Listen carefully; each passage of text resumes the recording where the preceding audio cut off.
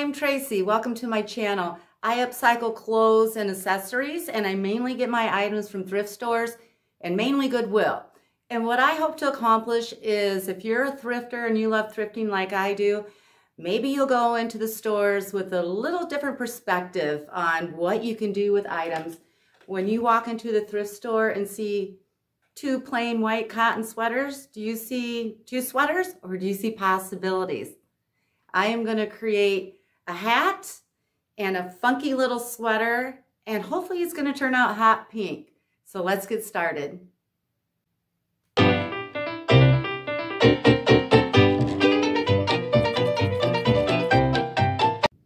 I'm starting with this sort of boat neck white cotton sweater. It's a size medium. It's 100% cotton because I am going to dye it, and it's very hard to dye synthetic fabrics. So 100% cotton, linen, silk, natural fabrics. What I did was I tried it on, and I want to crop it a little bit. I don't want my belly showing, so I'm not going to do a cropped, but I am going to shorten it, and I stuck a pin here where I want it to be. But before I cut the bottom off, I'm removing these little pockets.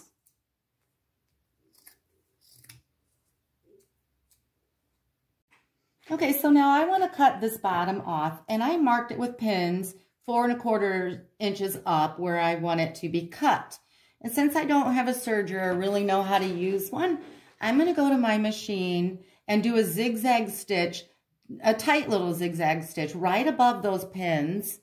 And I'm going to use pink thread because I'm going to dye this pink, and sometimes thread does not dye with the fabric. So whatever color you're going to dye it, try to use that same color thread.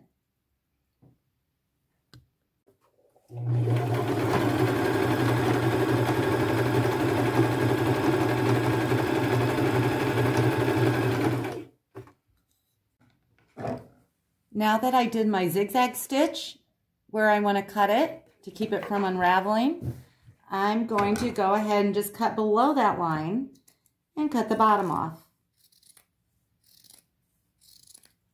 I'll go all the way around. Here it is with the bottom cut. And now I want it to be off the shoulder. And you have to be very careful with sweaters. You can't cut the neckline too big because when you start sewing and cutting, it really stretches out fast. So you need to stay right next to the collar when you cut it. So what I did here is another zigzag stitch, and you can see it's pretty close to this neckline here. And I'm going to cut right above that stitching. The stitching helps it from stretching out.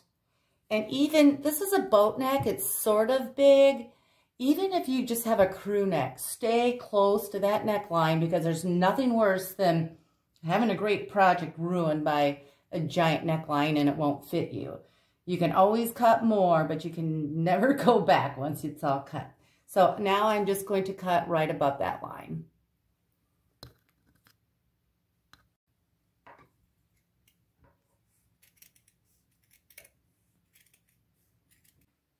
Now I'm going to decorate my sweater a little bit with some vintage doily pieces.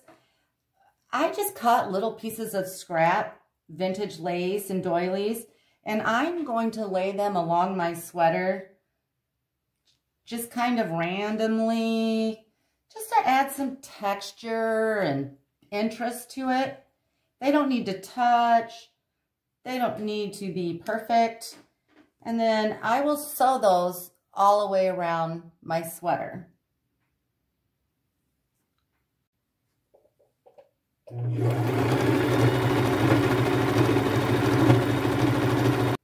Now I have my lace sewn across the bottom. All I did here was stay about an inch, inch and a half away from the bottom because I'm going to be adding more down here. And I just did one continuous line along the bottom of the lace and one continuous line along the top. And I used a smallish stitch.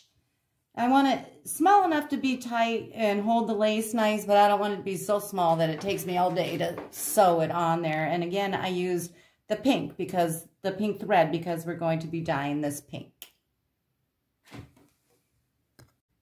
Now I'm going to set my sweater aside for now, and I'm going to cut little fringes to go along the bottom, the neckline, and the sleeve. And I'm just using vintage doilies, and this one you can see is all cut up from scrap, my scrap pile. You want to try to make sure they're also cotton, otherwise they won't dye along with the sweater. Once in a while you'll get one that has a synthetic blend and it doesn't dye, but that's okay. It doesn't ruin the look of the sweater too much. So what I'm going to do is, see, I have all these little pieces, and I don't know, they're maybe 4 inches by 1/2 inch to 1 inch. They all vary. But I am just going to take my doily and I am just going to cut little strips.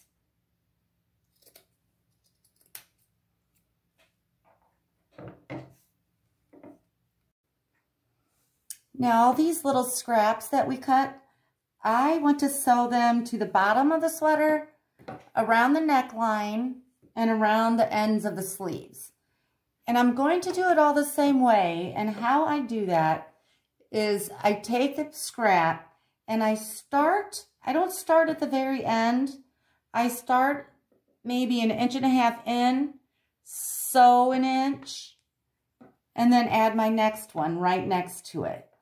Leaving about 1 inch unsewn, sew over about 1 inch, 1.5 inches, leave a little bit tailing down here. So basically you're just sewing the center of these little scraps onto the bottom of the sweater so that you have the nice little fringy effect down at the bottom. I hope that makes sense.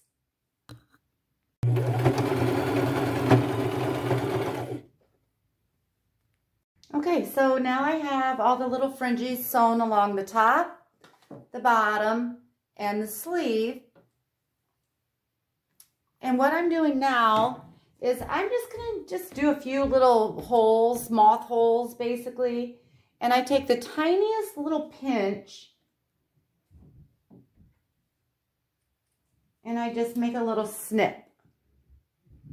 And I'll probably do just a couple more tiny ones. And then I'm going to take just a piece of cotton, 100% cotton, because it will dye also. And I'm going to go to my machine, turn my sweater inside out, and I'm going to patch those holes from behind. I know some people like the holes, but I really don't want anybody to see my skin. Okay, now I have my patch underneath, and I did a zigzag stitch around here in pink.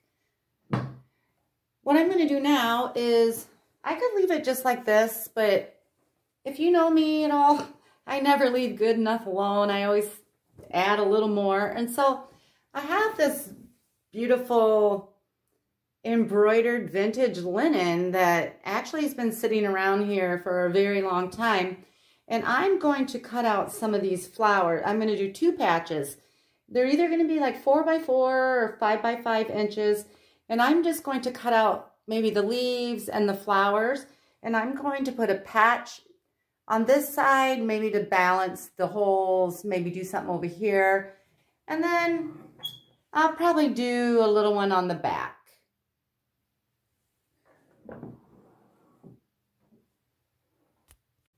Okay, I have my 2 patches cut out.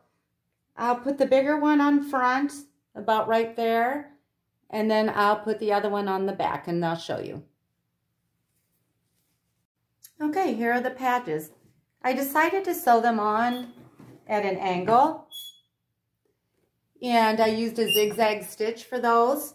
And keep in mind, this is going to be dyed a pretty bright color, and these seem high contrast right now, but wait till you see how they blend. They just become kind of a pretty textural tone on tone. You have to look and see if it's the flowers. It'll just blend nicely with the sweater and be beautiful. Okay, so this is done and ready to be dyed, but before I dye that, I am going to make the hat because I want it to be in the same dye lot and match the sweater. So I'm going to put this aside for now. To make the hat, I'm starting with another sweater that's 100% cotton, and I don't want to use this open part. So I'm just going to put those together and shift my sweater. I just want a clean open spot right here with no seams, no buttons or anything. Okay, so all I do now is take a pre-existing hat that I know fits me well. I line it up with the bottom of the sweater, and I am going over a seam. I know I said no seams, but it's okay. So there, I have that laid on, and I'm going to trace around it, except I'm going to go out 1/2 inch because I want plenty of room for a seam allowance so that none of this sweater fraying gets away from me. So I'll go all the way around about 1/2 inch outside the hat. And now I just cut it out.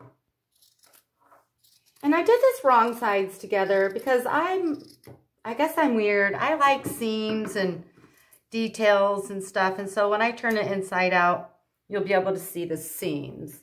So what I'm going to do now is just pin, of course not the bottom. I'm going to go and pin from this side up and around to this side. And then I'm going to go to my machine and just zigzag stitch it.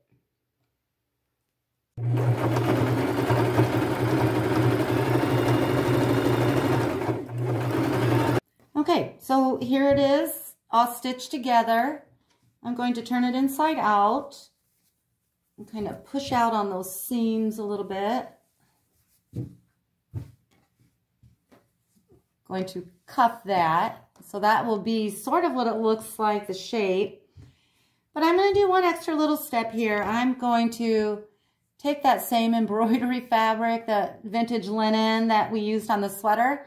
I'm going to put a little patch about right there. I want it kind of tucked underneath where the hat will cuff up.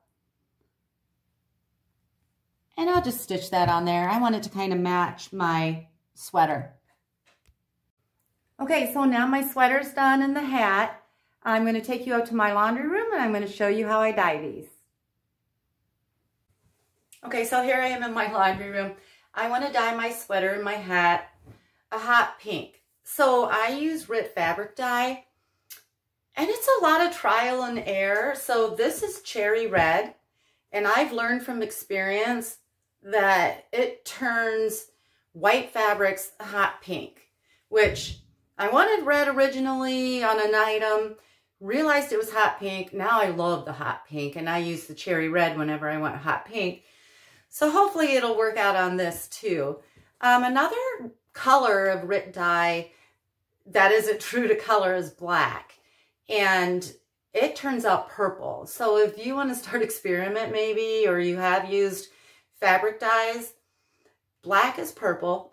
And you may need to use like 3 bottles or a ton of the black Rit dye in order to get the true like black color. I don't know. I've never been gutsy enough to, well, I'm gutsy, but I've never wanted something black so badly that I bought 3 bottles. So I will put this right in my washer, and I'm going to show you what I do. Putting it in the washer is, you know, people gasp when I tell them I put it in my washer, but I've done it for years, and all I have to do is when I'm done dyeing something, I do a hot soapy rinse, an empty load with hot soapy water, and it cleans the tank for me, and I've never had an issue with the dye getting on other clothes that I wash. What I do to dye is I just turn my machine on a regular hot cycle, and I will pour probably, I think there's like 3/4 of a bottle left in this. I'll probably pour like the whole 3/4, or maybe not quite. Like I said, it's trial and error. And then I'm going to put a cup of salt in. And then I'm going to start my washer, and I'm going to let it fill up for about 5 minutes before I put my materials, my sweater and hat in there. Okay, So I stuck my sweater and my hat in there, and I'm going to close the lid and let it run a full cycle. Okay, so while the hat and the sweater are in the washer and dryer being dyed, I'm going to make the giant pom-pom for the top of my hat, and I'll show you how I do that. So the first thing I'm going to do is get a stiff piece of cardboard, and I'm just using this old priority box here. And I'm going to take just like a cereal bowl.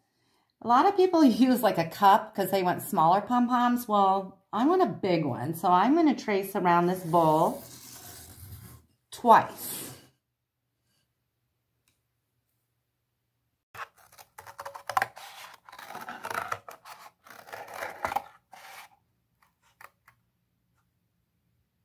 Now I want to draw a smaller circle on the inside, so I'm using the bottom of a small juice cup, and I'm just going to trace around that. Now I'm going to cut out that center hole. I made a cut down the side, and now I'm just cutting out the center.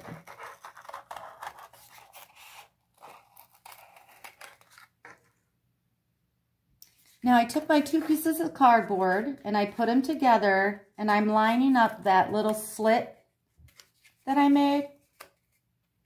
Okay, so there's the slits I made, and I'm going to make that even bigger, and maybe a little bigger, about like that. Now I'm going to take some hot pink yarn, hoping that my sweater and hat turn out hot pink. And I am just going to start wrapping that around this, I call it a little donut. I'm going to wrap, and I'm going to use a lot of yarn because I'm going to wrap all the way around, go back and go back maybe 4 or 5 times. I want a nice, chunky, large pom-pom. One more little tip here. Wrap it sort of loose. You want it, you don't want it loose and sloppy, but you'd rather have it a little on the loose side because we're going to go in between these cardboards and cut these. And if it's too tight, you won't be able to get your scissors in there. Okay. So now I've got lots of yarn on here. And I'll show you what I do next. Okay, so now I'm going to take a very sharp scissors. And remember, we have 2 pieces of cardboard. I'm going to go in between those 2 pieces of cardboard and carefully cut all the way around. And trust me, you want very sharp scissors for this, or it will take you all day.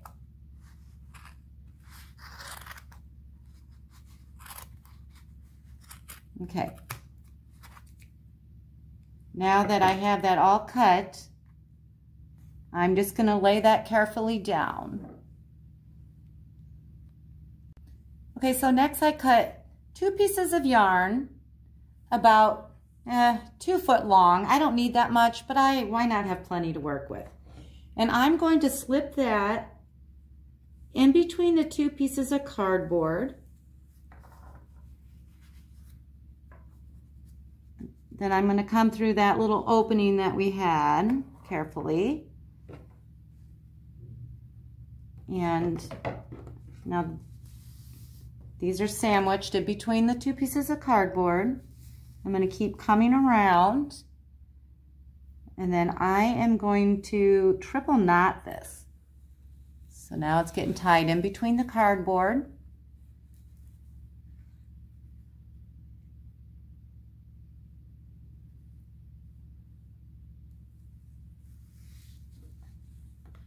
And I'll do one more knot. Okay, so here it is. I removed the cardboard before I got it on camera, but they just slip out easily. Now these are a little long, and I'm just gonna have fun just giving it a little haircut, shaping it up, make it into a little ball.